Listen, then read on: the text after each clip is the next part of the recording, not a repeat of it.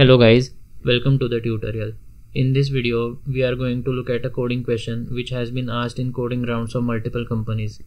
So the problem is, we are given a string which contains binary digits 1 and 0 and alphabets A, B and C. We need to write a function which converts these alphabets into binary operators and then returns the result of the binary expression. Here A stands for AND operation, B for OR operation and C for XOR operation. So I will walk you through the code.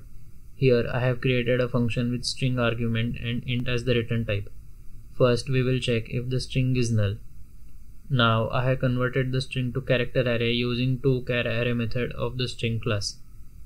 Then I have created a result variable which contains the first element of the array.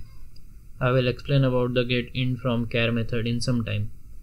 Next I have used a for loop which starts at index 1 since we have already stored the first element and terminates at second last element to avoid array index out of bound exception.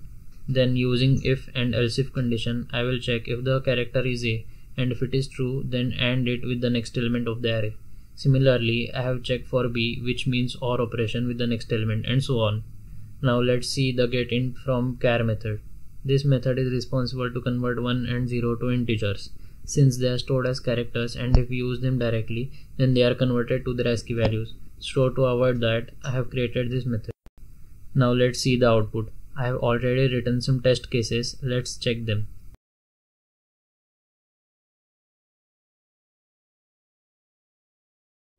As you can see, we are getting the correct output. Now let's use some other value.